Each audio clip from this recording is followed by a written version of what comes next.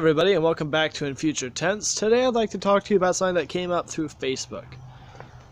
How much should an artist get paid? Now, there are different types of art you have to think about in the world of art. There is illustration, there is directing, there is writing, there is filming, there is sound, there is light. There's all kinds of different ways that an artist can work in the world that we live in, especially in Hollywood. Now the question is, what are they worth?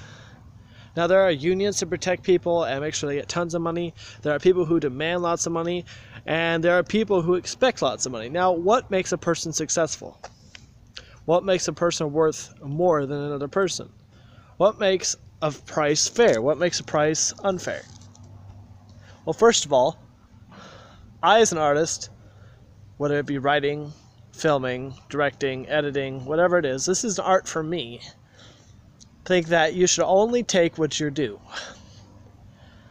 When I charge people for services, I've done legal document preparation, I've done security, I've done writing, I've done directing, I've done all kinds of little projects, and I always charge what I think is fair, not what I think I'm worth. Because if I charged what I'm worth, two things would happen. One, I'd never get a job, because even though I am worth a lot, I'm not recognized enough to get the clientele that I want.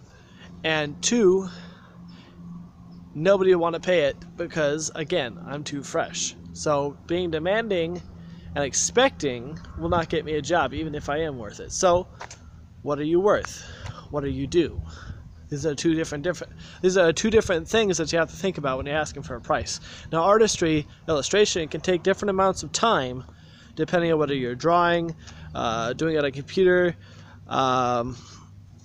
painting. There are different types of artistry as far as illustration goes. How should you charge with that? Well, if you're working on a computer, what kind of programs do you have? How much do those programs cost? If you're working with pencils, markers, paint, how much do those things cost you? Paper cost. I mean, all these things add up. Canvases. What kind of things do you have to use? These are the types of things you should consider for a price. Now, should you charge, $100 per picture? It depends. Now, a lot of people have a scale: small picture, medium picture, large picture, huge picture, ginormous picture. They have different ways of charging based on how big their projects are. Okay, now we're talking. What I think is fair for an illustrator to charge, and this is something that I am consistently frustrated with, because I ask people to do work for me, and I have as an artist, have written and come up with characters, and I do not have the ability to draw characters. But then I go and ask for someone to draw them for me. Like, we'd like $300 for that. And I'm looking at a picture that's maybe the size of my hand, and they want $300 for it. And I understand it's work. I understand you have time limitations and you have other things going on, but $300 for a picture the size of my hand? Really? I can understand if I'm paying you $300 for a life-size portrait of my character, but why $300 for a picture of my hand? And this is not an exaggeration. This is an actual example of something that I've come across. Now, what is fair? Time. How much do you get paid for your time? Me? I work security. I think that's the best way to measure time, because there are jobs where they pay you fairly based on your qualifications. As an artist, what are your qualifications? How professional are you? What styles do you do? These are all things you should take into consideration. As an armed guard, right now, there's a job that I could take $27 an hour, working campus security along with the police in that area. That's how much I'm worth per hour as a security guard. Am I working for that?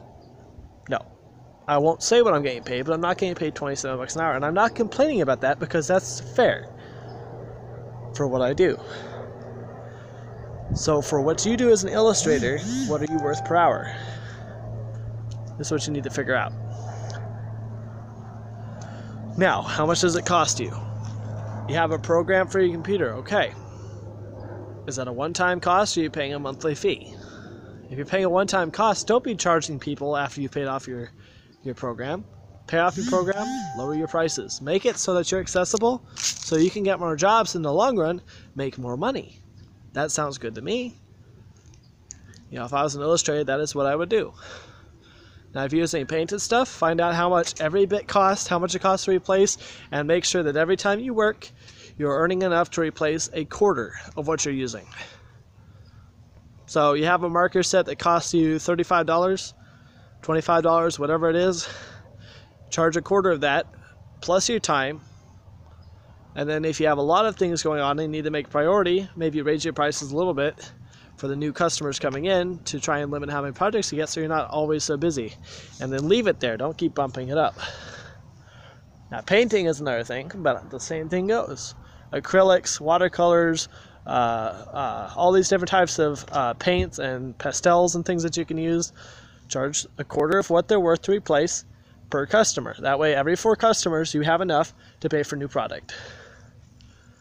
Now, as a director or as a film star, what should you be charging? Now, there's unions for this, again, and they charge enormous amounts of money based on how much you do. So if you're a newbie, what should you be charging?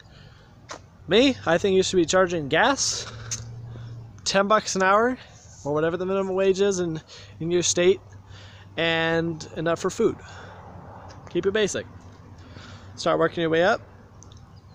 Become a B-level actor. Start charging about $15 to $17 an hour. That'll pay for your time. It'll pay for your food. It'll pay for your costs. And maybe you have to get a side job, but you're still working your way up. Now, you get to a place where you can do anything. You're very versatile. You've proven yourself. Set a price per project, Whatever you're going to do, figure out how much time's going to go into it, and then charge twice that. That's what I would do as an artist.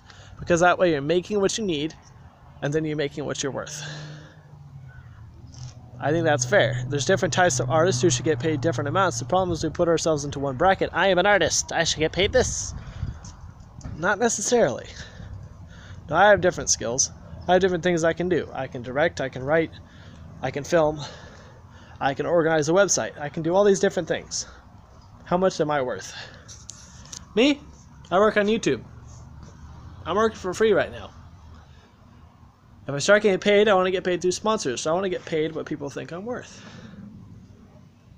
I've directed a few projects and I've gotten paid. You know how much I get paid? Enough for gas, based on a Lyft price, and enough for food. I think that's fair.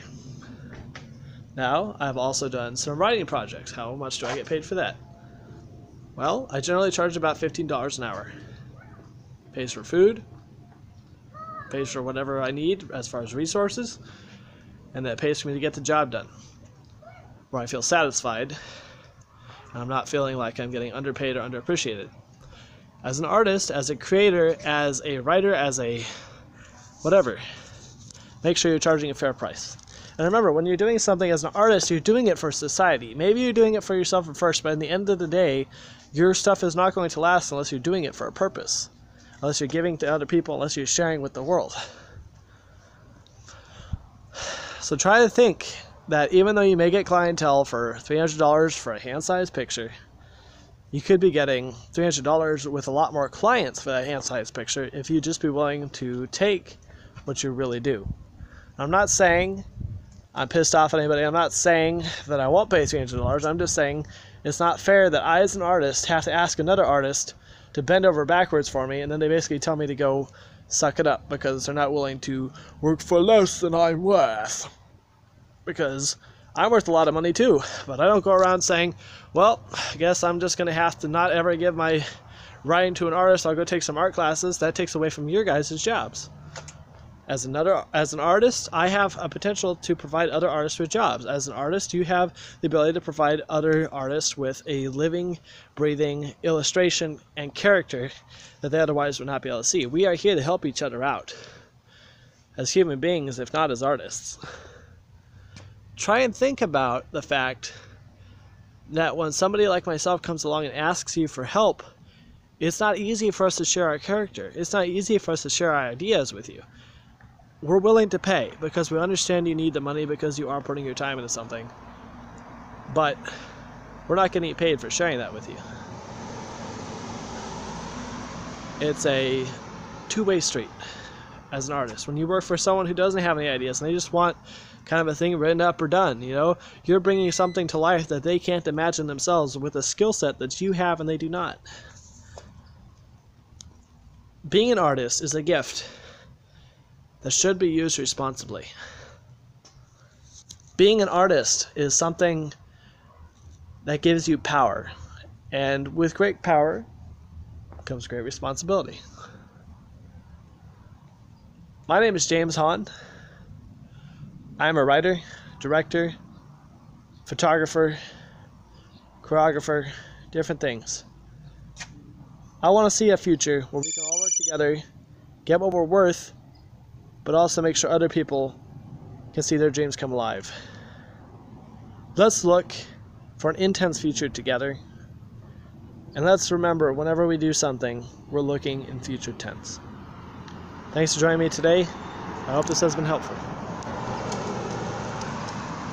See you later. Thank you guys for joining me on another vlog from In Future Tense. It's always exciting to share my life with you, and I hope you'll join me again next time. If you like what you saw, please go ahead and click subscribe or the like button. And if you didn't like what you saw, please feel free to leave some feedback down below in the comment section so I can try and improve my content to make it more interesting and more suited to what you're looking for. We're all moving forward. Let's have an intense future.